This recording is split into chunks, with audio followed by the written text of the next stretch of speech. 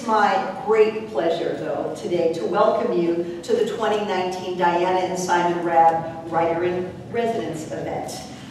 This Writer in Residence program has enabled us to bring the most creative contemporary practitioners of the literary arts to campus to participate in programs like Today's Reading and to meet more informally with UCSB creative writing students. Diana Raab is herself an award-winning memoirist, poet, editor, and blogger. Her publications include 2 memoirs, Regina's Closet, Finding My Grandmother's Secret Journal, and Healing with Words, and numerous books of poetry. She has also edited 2 anthologies about writers on writing. And it is my great pleasure to introduce this year's Raab Writer in Residence, poet Tyree Daye. Daye is the author of 2 poetry collections, River Hymns, which is the 2017 APR Honickman First Book Prize winner, and Cardinal, which is forthcoming from Copper Canyon Press in 2020. His work has also been published in numerous newspapers and literary magazines, including Prairie Schooner, the New York Times, and the Nashville Review. In 2017, he was a Ruth Lilly finalist and a Canem Fellow. He was also a Kate Tufts Poetry Award finalist, and in 2019, he won the Palm Beach Poetry Festival Langston Hughes Fellowship. Most recently, he was awarded a Whiting Award, which is a prestigious literary prize given to the most promising of emerging creative writers. Tyree Daye earned his BA in English and his MFA with a concentration in poetry, both from North Carolina State University. And in 2018, he was an assistant professor of English at St. Augustine's University. He has also taught at Louisburg College. Tyree Daye has been described as, quote, a poet of extraordinary ability and surprise, and also as a blues poet of the first order. A poet who is working in the vernacular of a man speaking out loud to his own soul. I am grateful to Tyree Daye for giving us the opportunity to hear the live music of his poetry this afternoon. Please join me in welcoming him.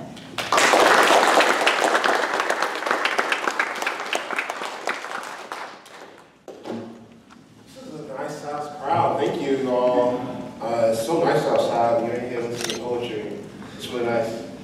I've skipped poetry readings because it's nice outside, so this is very nice. Thank you. All right, so this is the plan. I'm going to read 5 poems from River Hymns, and then I'm going to read 5 new poems. And then I'll talk in between, we'll ask some questions at the end, and then we'll go out and we'll live our lives. All right, so. But first we'll have wine, cheese, and snacks. Wine and cheese and snacks and other things.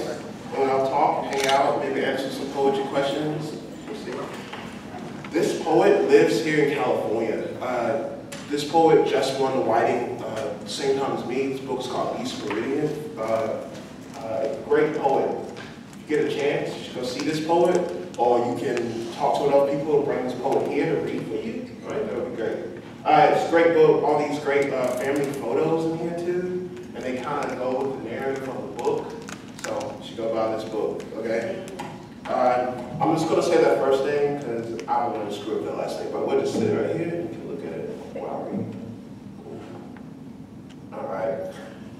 All right, here we go. No, I'll get to my computer first and then we'll get started. You all doing all right? Yeah? I'm asking, you doing all right? All right, yeah. I heard you all don't get out till June. That sucks. I'm done like next week. All right.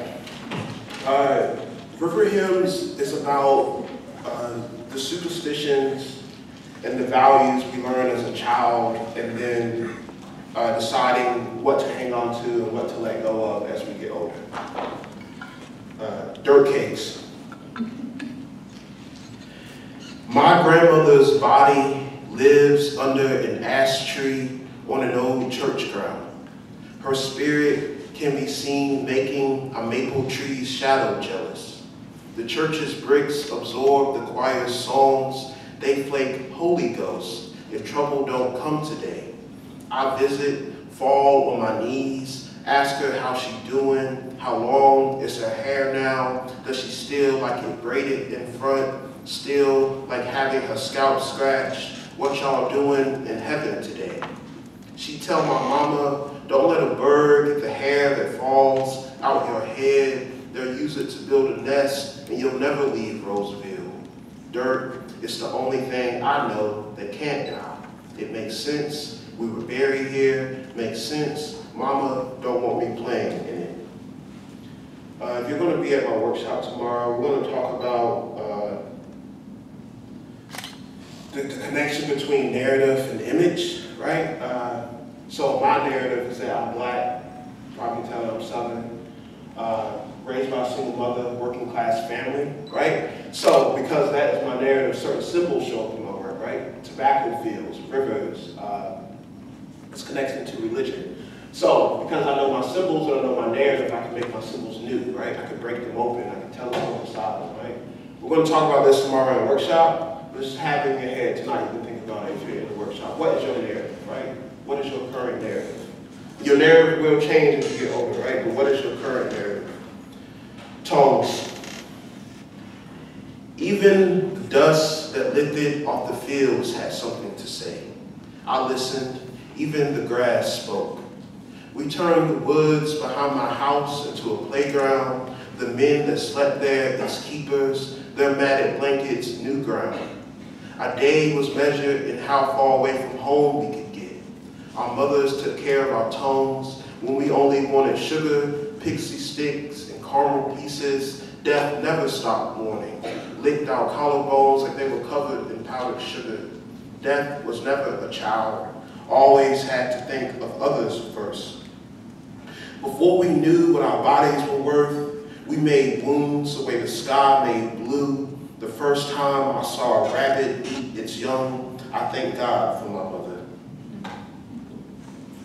Another thing we're going to talk about in workshop tomorrow. So, you've all been to a pool, right? Swam in a pool, yes? Or the ocean, right? So, if you've ever played this game, you might play it with friends, cousins, where you go in the water and see you can hold their breath so long, yes? You've all played this game? So, you can think about the interior architecture of a poem working this way. And you can think about my poems working this way. So, when you go on the water, right, that's the images of the poem, right? When you come up and take that deep breath, that's you making meaning or giving identity to these images. I'll give you poem examples tomorrow when we look at this, right? But you can think this is the architecture of a poem. Poets do that. They either constantly, maybe they stay underwater the whole time. It's nothing but images, images, images, right? You can think of a poet like Eduardo C. Corral does this. And then there's poets that may stay underwater for half the poem and then come up and take that deep breath. And then, so all these images before we get the identity connected to them, right? We know why these images mean so much to this poet. And that's kind of how my poems work as well. Another poet that does this is Dorian Locks. The book just came out, Only As a Day Is Long. You should go read it. When my mother had the world on her mind, crickets in her ear. 1. Boy, don't let a shadow in you. I never want to see the devil in your eyes, a traceable line of your daddy's. 2. If you dream about fish or a river, somebody's pregnant, we need the water more than it needs us. 3. Dream about snakes, you haven't been living right. Wash your hands of it. 4. They are shooting boys who look like you. You know my number, use it. Keep all your blood. 5. Stay. 6. Alive.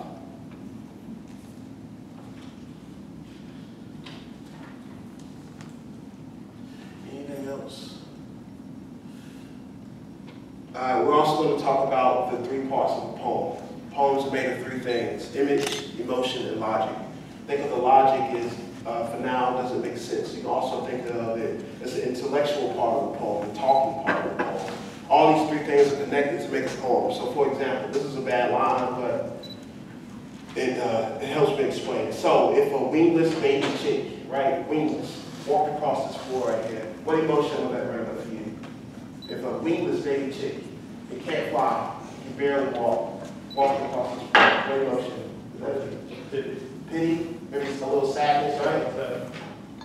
So you would never hear someone say, I am as happy as a wingless baby who can barely walk across the floor, right? So that's how emotion, right, is connected to image, right? If you see a wingless baby chick, you are evoking a type of image, right? So these three things must be working together to make a poem. All right.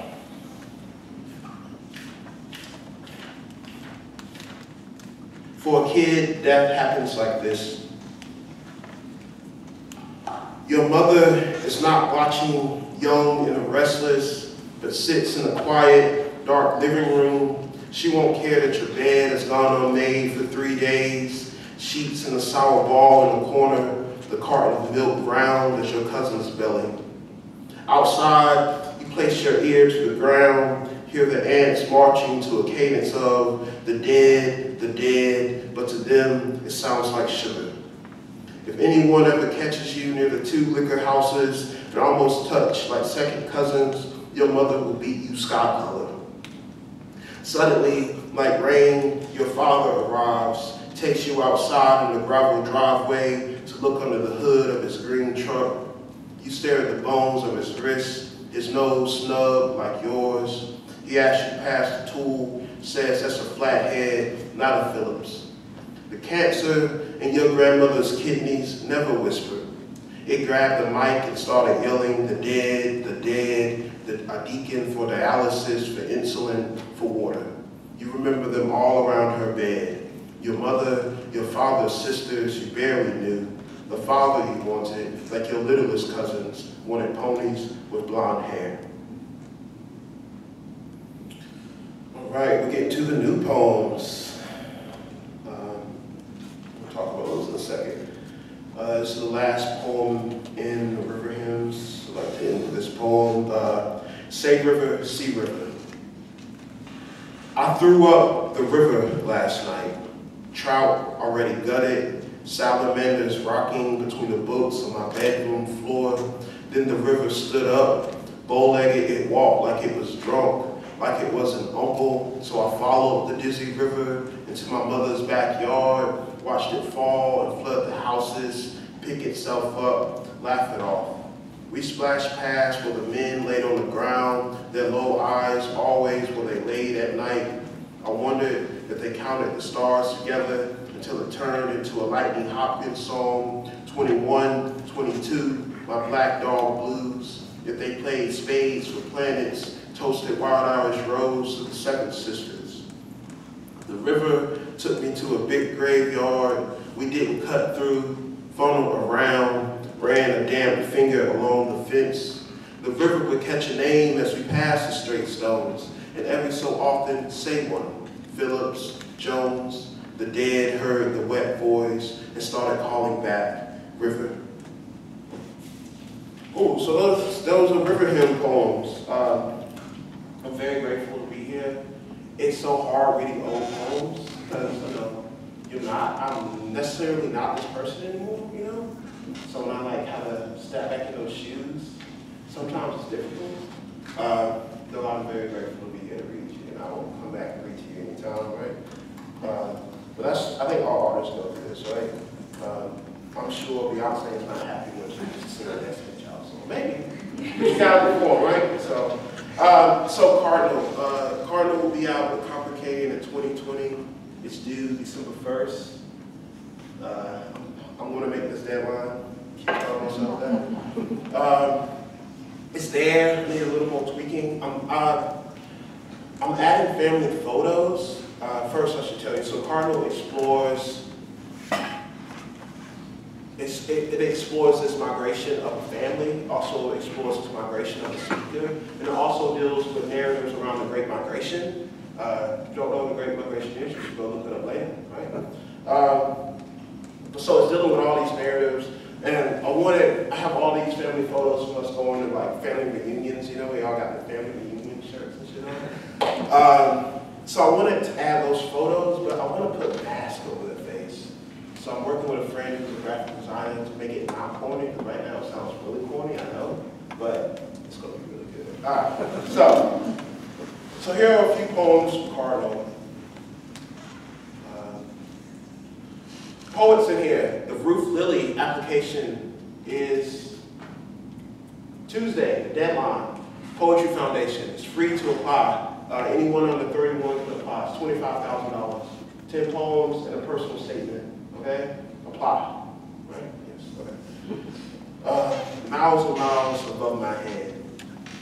My grandmother, an unworkable field full of shooting stars. In the soil of that field is everything this family needs to turn our traumas into river current, our children together, our names, and cook 1,000 birds to celebrate. My grandmother is a stone in my throat, my mouth full of old water. She died before I knew to remember her favorite sky. I've never asked her a question, and I don't know the sound her tone makes in the wind. I want to draw the soil under her feet in the last place she stood. I wish, like I've never been disappointed by the devotion the dead have for being dead, by how easily they appear and are gone before the sky changes. In April, my uncle died in his sleep. I was 6, and I had my grandmother's toes sunken into wet sand under a waiting starless night. His death celestial, a death crowded with stars. Then I thought dying and sleeping were the same. Both stood on the same spot in my mind. The body knew its stars once were. My grandfather built tombstones to sit on top of cooks and maids they buried from here to Georgia, and he never hid his workers' hands. He spoke with bright white eyes that my mother looked up into, watched him bloom, then wilt away like a squash vine's flower, another. Ode to sex. Some nights, my grandparents lay in a room listening to their legs rub together, a sound like pulling squash from its vine, 2 bodies unraveling and rolling down a hill. Some nights, they were so tired they lay there not moving like flooded field crickets, his hands still making tombstones hours after leaving his job in the newly dead. Some nights she didn't care if all the children still wandered around the house. She wanted him to hold the moon in place with his sliced and tattered hands. Final toast. The last black barn owls scoring summer was scoring summer. The little smoke you smell rising from a birthing burn pile went straight to heaven as only smoke can do. I watch you pose with one hand on your hip like some unqualified angel. The last horseshoes were spinning around the still stake. The still stake was beaten into the patched dirt. The dirt was ready and sounded like a drum. The past didn't want you to leave. It loved you so damn much. I wanted to be the grass because it felt you lay it down. I wanted to be the dirt holding you while holding me being the grass, selfish as I am for your forever, telling me to look up. The sky has filled with the desert, the wind can't clear. From which I flew. How many poems is that? 1, 2, 3, okay. From which I flew. Only together, holding hands in silence, can I see what a field has done to my mother, aunts, and uncles. The land around my grandmother's old tin roof has changed. I doubt she recognized it from above. How many blackbirds does it take to lift a house? Our grandma living, you wake your dead. We have nowhere to go, but we're leaving anyhow, by many ways.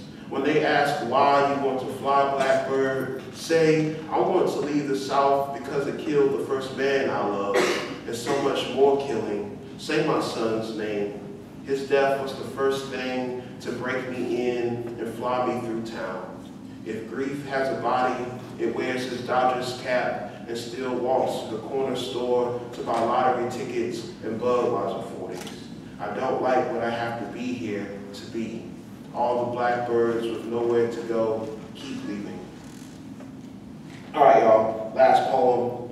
It's a dead grandmother poem. but I mean, you're used to that by now, so maybe it won't be the last one. We'll see how I feel after I read it. Because I got a poem, yeah, it won't be the last one. Leave yourself all over. This is a line taken from Alicelli's Grammar. You all should be an amazing poet. I just left a workshop with him in Florida. We were talking about this idea of strangeness. And if you're a poet, you know what the term white space means. So usually, white space is a moment in a poem for silence. But she was talking about, her whole workshop was kind of turning white space into rain. So taking white space from silence and making it rain, which I still don't have no idea how to do, but I just love thinking about that. We also talked a lot about time. I'm really interested in time because poems, you know, they're our entryway into time travel, right? I'm pretty sure the scientists want to figure out how to time travel. They need to go back and read some poems. I'm pretty sure the answer's in there. What was I talking about? Oh yeah, so her line is the title of this poem. Okay, leave yourself all over for grandmother Carrie. Teach me to love the way only the dead know. Sometimes I want to see you so badly, I dream myself full of the reddest wings. I do the things I promised my mother I'd never do again. You wouldn't recognize me now or the town. 3 highways run through old tobacco land. I'll weep all night for you, will not stop no matter the bright purple festivals, the fireworks that scare everything from the sky. On the way to visit your grave, where you're buried beside your lonesome son, who walked Youngsville all day like an angel no one would give proper wings. I wanted to see you in that small town, where our last name watered a crop of soybeans labored under a white man's promise. I wanted to see you in that wide graveyard as a cardinal. When I arrived, I wanted there to be jubilee, sharp red feathers darting the sky like a little blood moon. I think I'll never be through with the dead, my altar full of whole other worlds. When you no longer ghost among your children, grandchildren, when you become fully angel, a bird I let loose in my house, will you still remember us in our jerry-rigged lives? I know it's hard being dead. Okay, last poem. Then we'll do questions. By land. Not B-Y, but by land, like B-Y. Cool. By land. I lived on dirt roads that bent and ended at a gate of pines. The dust skipped up, didn't make my mother look like a dream. I've lived on roads that drag through America. I've only paced them to the next town. The road we kissed on is gone. Rich folks buying up all the city in which we make do. I miss when Sonny could do a wheelie all the way down Person Street and no one would call the police because he was a part of the neighborhood, like the honeysuckle bush between 2 yards, and he was beautiful, not like a horse standing alone in a yellow field, but like a man is beautiful. Most of the little towns have a road nicknamed Devil's Turn, where someone's brother died on a Saturday night while Nina sang Tell Me More, and then some on the caddy's radio, the moon the color of the oldest cardinal. Every road isn't a way out. Some circle back like a wolf. You can't get lost on them and they won't lose you. Others wait for you to run out of gas and come alive with what your mother said would take you. Every road promises something like a father. But when you arrive, the town is empty and you wait like a good child, questioning everything, the road itself laughing like a drunk man falling into a roadside ditch. The road I'm walking now is howling and full of moon. Hopefully, it will lead to myself. Hopefully, they'll take me home. Thank you.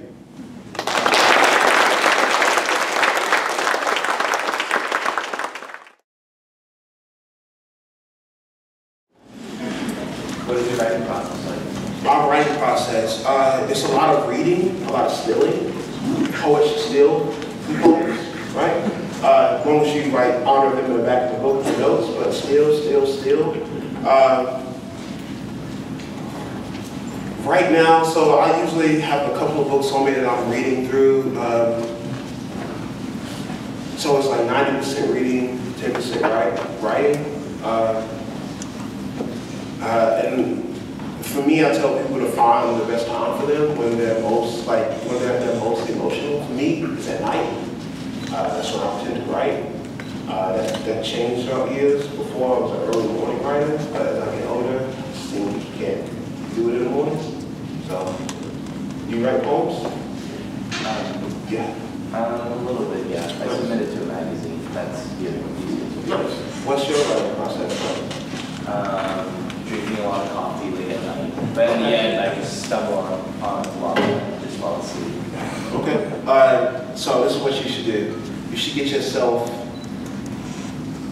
this is going to take a while, but just read as much as you can to get you like 5 foundation writers where you can find your kind of poetic theory, how you think your poems work, and let those kind of lead you, right? Because they probably taught someone, and they probably taught someone, you can just follow that lineage.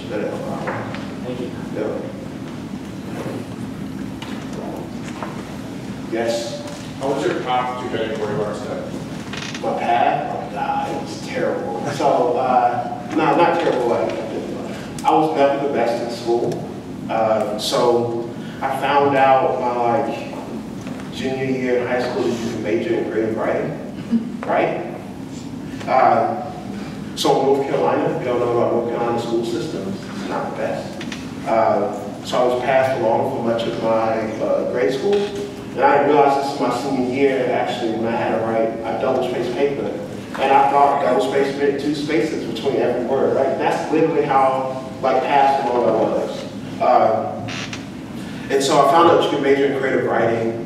I went to Elizabeth City State in North Carolina my first year. Then I transferred over to North Carolina State just to be closer to home.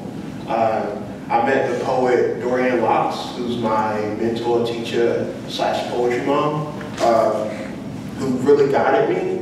I flunked out a semester at NC State, came back at a time when it was like, all right, Tyree, you're going into debt for this, right? You might want to step it up. And so I kind of just followed poetry, reading a lot. I wasn't interested in the MFA program. I thought, I got a BA in creative writing, I'm going to get a job for that, right? It's a joke.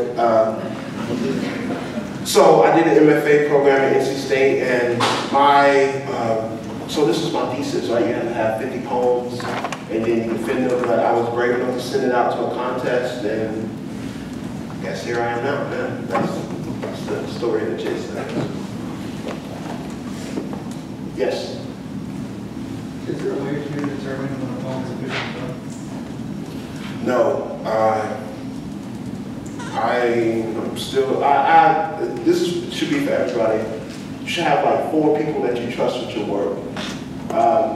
You should also be able to know certain poems should go to certain people. So Dorian Locks looks at my poems, Eduardo Corral, Joseph Millar, and then I may send one over, I send work to Dinesh, trust Dinesh with my work, the poet Dinesh Smith. And then I kind of go off what they say. I'm really bad at determining when a poem's done. Usually I can tell. Here's a good note. Try to end a poem with an image. Also think about the ending of the poem that's not just stopping. You want a poem to end like a bell. It rings off and just goes off, right?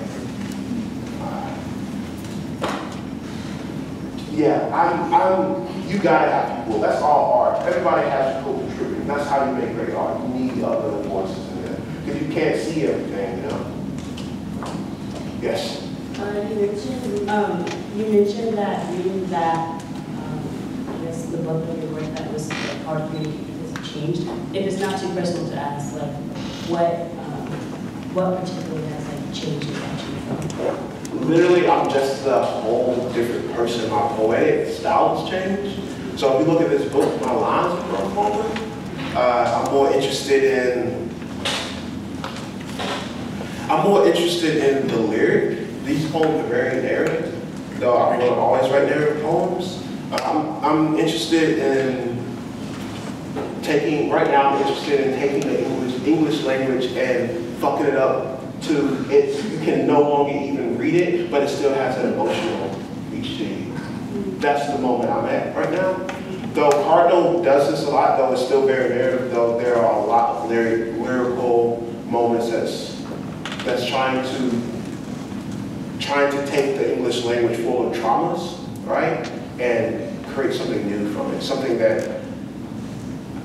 So I was in this workshop with Addison and was talking about, like, the language I use is the same language that, like, kept a lot of our people captive. So now I'm interested in fucking all up and making it something else. I cuss also. Yes. Would you say your world of poetry is more on the reality side or more towards imagination? Oh, man, magic all day. I'm trying to think. Like all the poets I know, magic is such an important part of poetry. It's the imagination is literally that unconscious sparks me. I'm trying to think about a poet that's like also just like nothing but reality. I can't think of that poet. It also sounds like that in myself. No, I'm sure there's a poet. I don't know a poet that doesn't have magic in their work. Like magic is such an important part of poetry. And mythology, right? A lot of poets are writing about the mythology of their families, right? So that magic is, I think, is ingrained in there. I think it's also, once you start playing with language, magic is just going to come out of it. You right? Not really. Okay. I don't think you were recorded. Did you answer that one, Mike? Yes? I can be loud. Can you talk about, yeah, it's okay. Can you talk about like your revision process? Do you revise a lot? A lot. So a lot of folks work different ways. For me, once I change a line, it's changed forever. I don't keep multiple drafts. That would just drive me insane. For me, I overwrite, and then I'll go back and try to get down to the bare bones of what I need. Also, here's a good mode for you to, if you question a line, whether it's good or not, cut it, because someone else is going to question it for sure. Slim, if you look at these books, my poems are always slim. I try to cut, right? Risk being over emotional, risk it all, because you can cut it back later. Also remember, it's intuition over intention. Don't ever sit down with a poem like this is a poem about the time you said it's going to suck, right? Intuition. And that comes just from reading. It's just like how I can think about it. Jazz musicians, like, well, they're not just playing random notes. This is from years of practice. So once you read a lot, that intuition will just start to grow.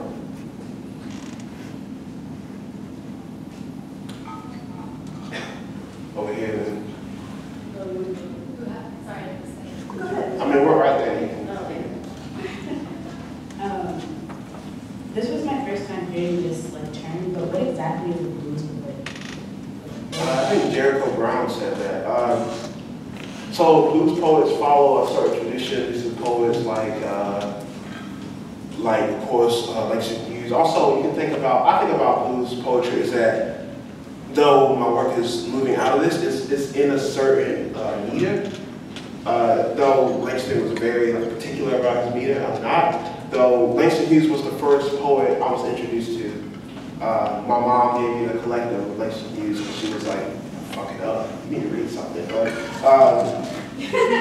And so I think that being my first poet, I think so if you go back and look at Langston Hughes' poem, he's a meter poet, right? A particular meter fits inside this, usually 10 syllable lines, right?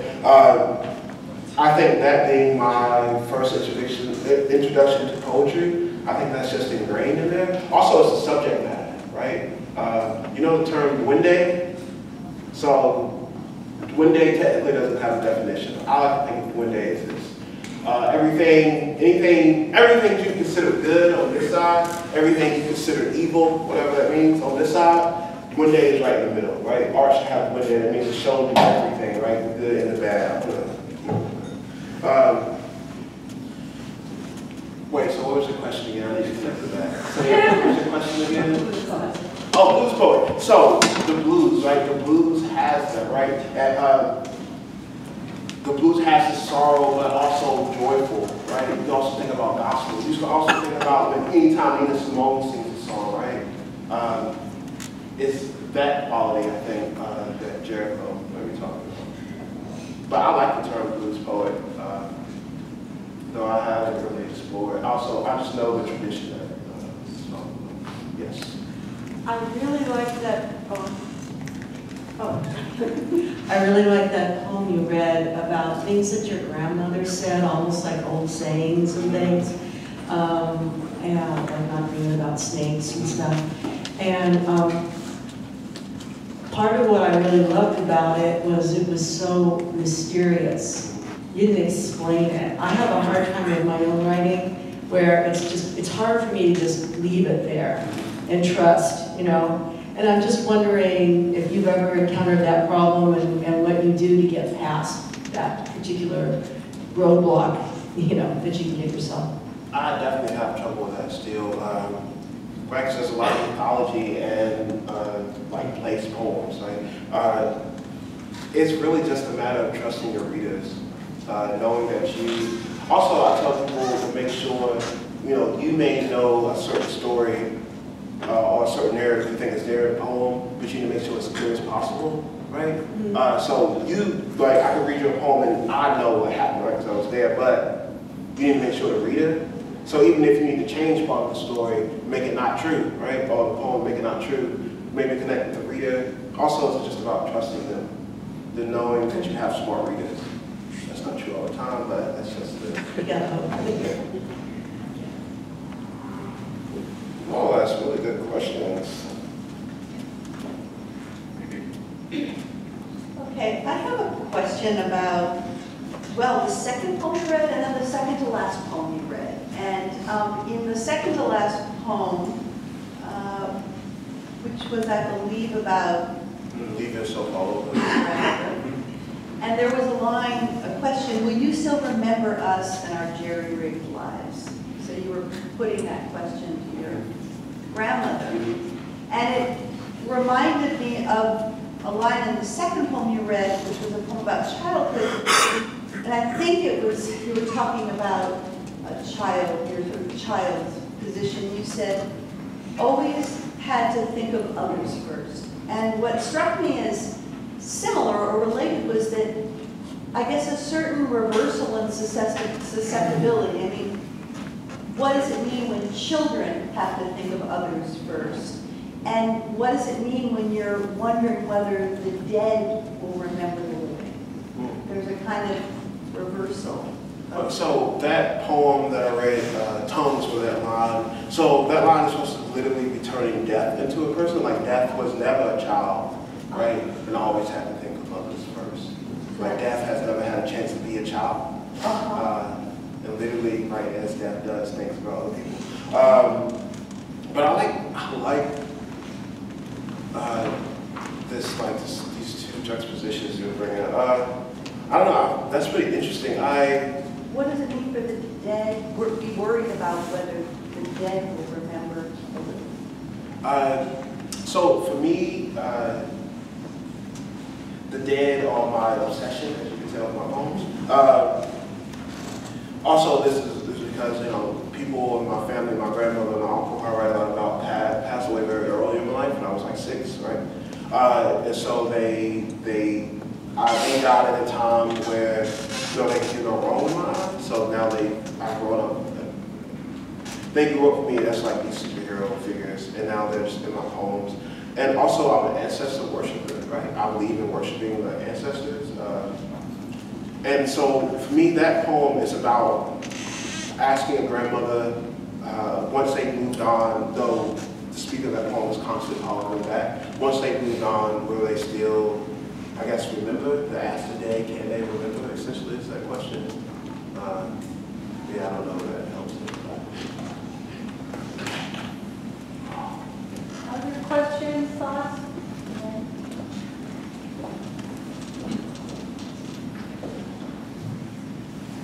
Would you say that you mostly write in the literal sense, or are there any aspects of your poem where it can be open for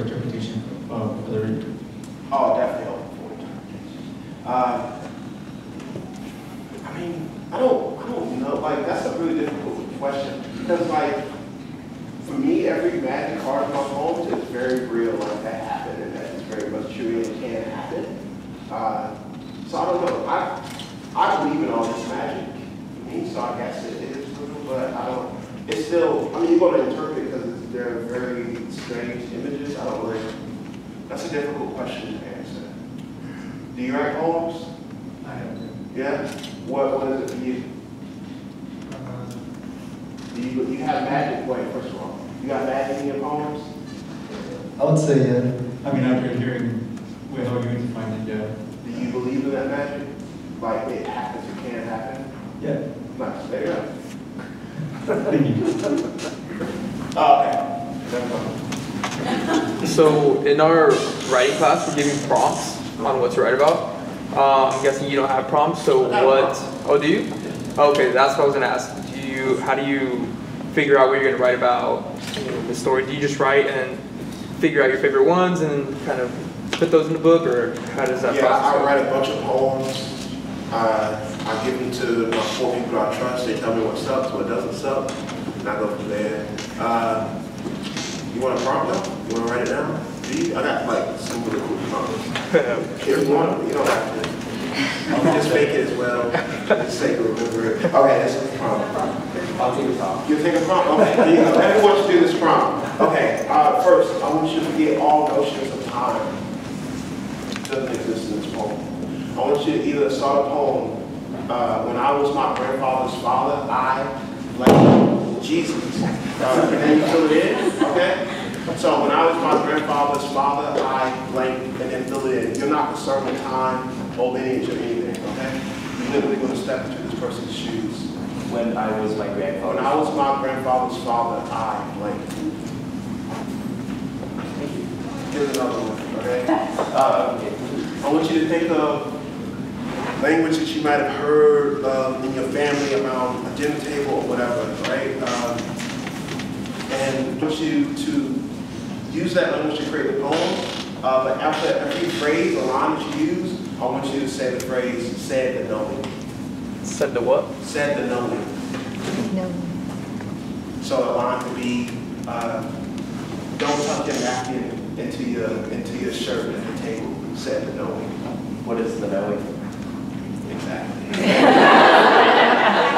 do that over and over. That's not going to be the poem. Whatever happens if you need to revise it, you need to cut out all the said the knowings, okay? But let's use that as a prompt. That's kind of the bones of a poem, and let's see what happens to it, okay? Thank you. Yeah. I love that line. When I was my grandfather's father, Any last thoughts, questions, musings? you all are great. Come hang out. All right, well, thank you so much.